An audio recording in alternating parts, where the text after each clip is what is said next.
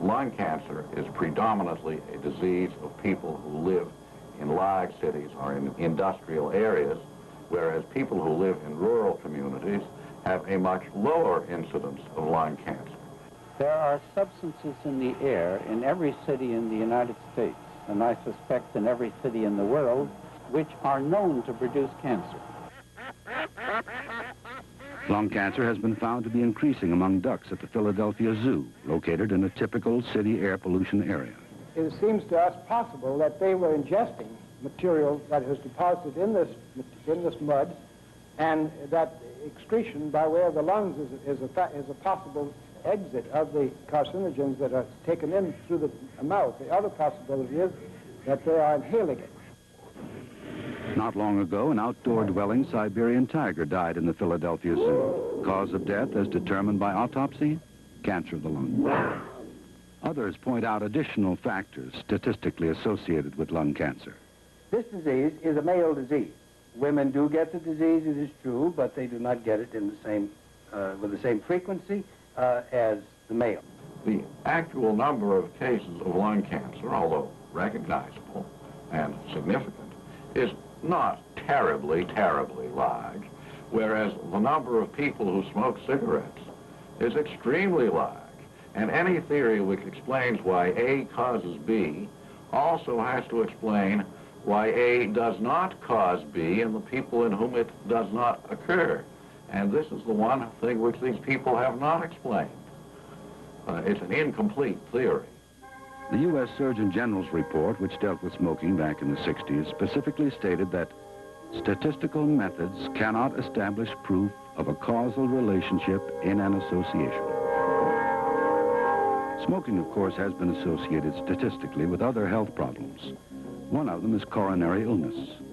We found that there were more than twice as many smokers who died of heart disease as non-smokers. Some headlines reflect the smoking adversary view that there is a cause and effect relationship between smoking and health. But conclusions based on simple statistics do not satisfy many. They feel that more meaningful research should focus on the smoker rather than the smoke. Do smokers differ from non-smokers? Smokers tend to be more aggressive, outgoing, extroverted people, hard driving, full of tension. They tend to marry more often, divorce more often, move their houses more often, change their occupations more often than do non-smokers. As our society accelerates at an increasingly faster pace and grows more complicated, we are forced to seek true answers based not on statistical coincidence, but on meaningful research into causes. We still live in an era of environmental determinism. That's to say, we have an essentially optimistic philosophy. We want to believe that all our ills can be attributed to something in the environment. It means that all we have to do is to eliminate smoking, eliminate soft water, and so on, and we will eliminate lung cancer, cardiovascular disease, and so on. I think we have a great deal to learn, and I think far too many people have rushed to a premature judgment based upon very inadequate evidence, chiefly because of the tremendous emotional need to oversimplify and to make things easy and palatable for the public, for medical students, as well as for legislators. The tobacco industry is concerned about the implications for its products. It believes informed discussion is essential to the public interest. Its dollar commitment to independent scientific research in the area of smoking and health exceeds the combined support of the Cancer Society and the Heart and Lung Associations, and is growing yearly as we seek the answers that we need. The biggest thing we need is a good idea. We need more good ideas, and we need more good quality research.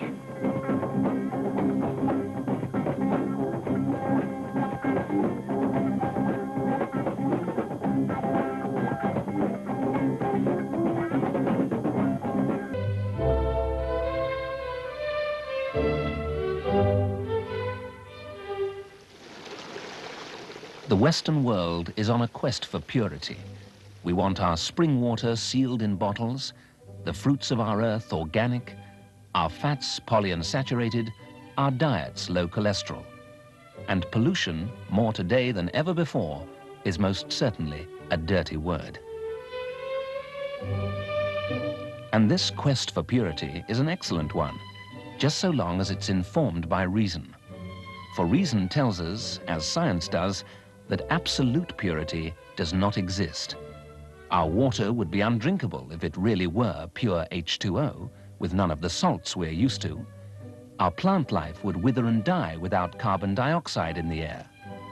What we perceive as pollution is usually due to unacceptable levels of a substance, not to the mere fact of its presence.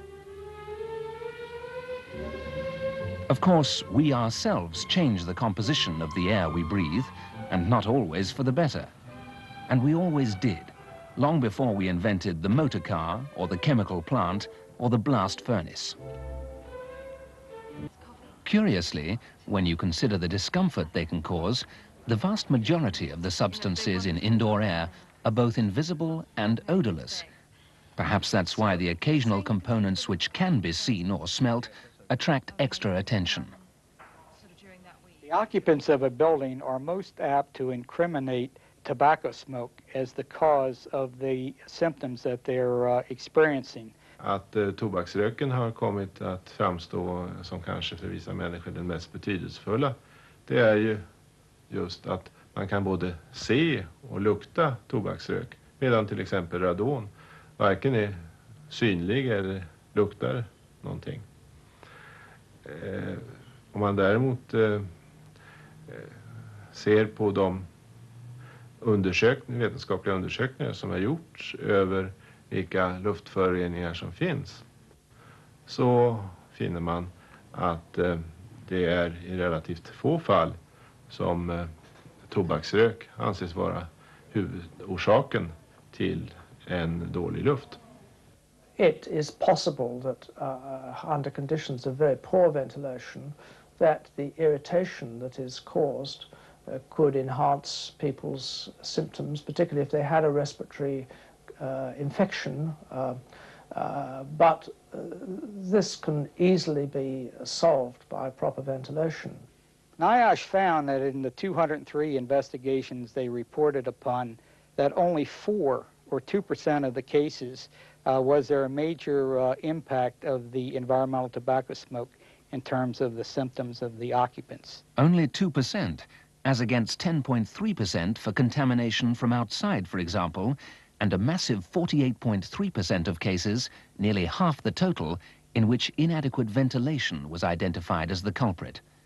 But since contamination from inside is also quite a considerable factor, what about those other substances, from carpets, furnishings, copiers, or whatever? What effects do they have on people? Generally speaking, the kind of things people are talking about in terms of the sick building syndrome are symptoms of irritancy. They're not life-threatening in themselves. They are simply signs that something in the way people are working, be it a contaminant, be it a microbial bacteria, be it some dust, whatever it happens to be, is causing what people would consider to be discomfort. The consensus certainly seems to be that while the sources of air pollution in a sealed building can be numerous and complex, its root cause lies virtually always in poor ventilation. Put right the ventilation then, and the problem will normally be solved. Perfect purity, alas, lives only within the borders of utopia. In the real world, we've been affecting our air ever since Adam and Eve shed their first skin scales. But today, with so many of us spending less than 10% of our lives in the great outdoors, it's all the more important that our indoor air is at least adequate for comfort and well-being. And indeed it can be, if we only see to it that our ventilation systems are used and maintained as their designers intended.